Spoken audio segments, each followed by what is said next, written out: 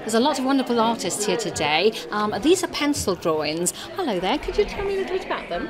Yes, all these prints here have been taken from my son's pencil drawings. Oh, they're not yours? They're not mine, no, I wish I could, but no, I can't draw at all. I've got a very talented young son. Christopher started drawing at the age of 14, so that's when we took him out of school. Chris is on the autistic spectrum. He has a condition called Asperger's syndrome. So he's very intelligent, so in school he was doing well academically, but socially and emotionally he lags behind his peers. So it became quite a challenge for him because his peers noticed that he was different. Well, he's certainly very talented, that's for sure. He is, yeah. So we took him out of school and gave him chance to concentrate on something that interested him, which was drawing. And all these are his then, all drawn by him. They are absolutely amazing. Where can we find more of his work?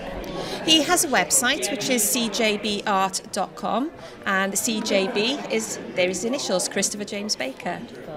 CJBArt.com, fellas. Thank you. Bless her. Some of them are really, really small because he doesn't draw very big at all. So talented. Whereas most photorealism artists draw very big, Yes. scale down digitally. Yes. Christopher starts. This talent. There you go. Look at that one there. Oh, goodness, with the It's like the detail. size of a business card. Yeah.